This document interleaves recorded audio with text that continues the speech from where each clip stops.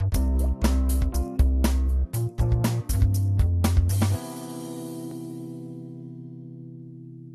this is Mike Callahan, Dr. FileFinder, and welcome to your Butterscotch.com tutorial on how you can save notes to Google Docs from your Android phone.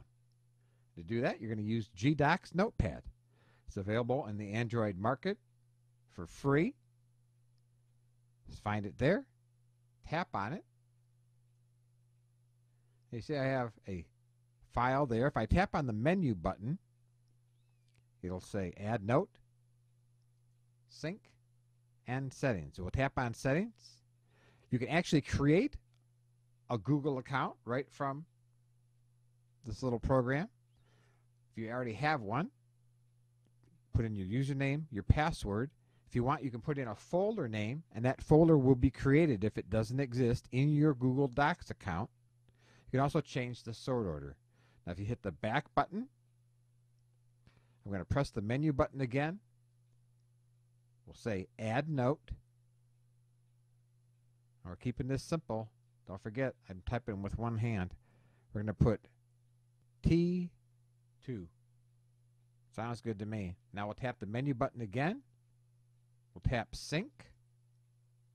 Now you see it's synchronizing. It's connecting to the server. Uploading T2. Keep in mind this could be a full-length note that you're uploading. But I don't type really well with just my thumb. I'm not sure why that is. And now it's completed. And just to show you, here's my Google Docs account. Here's the test message that we saw when we first opened GDocs Notepad. And here's T2, which I happen to have uploaded 3 times. But if you wanted, you could have it create a folder. You see here, it shows GDocs Notepad. You have a folder where it would keep all of your notes. So this is a cool way that you can utilize your Google Docs account, save notes to it from GDocs Notepad, and that's all there is to it.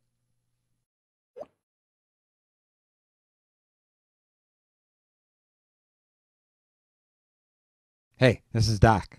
If you're looking for a cheap and easy way to put your own content on the web, go get domain names from hover.com.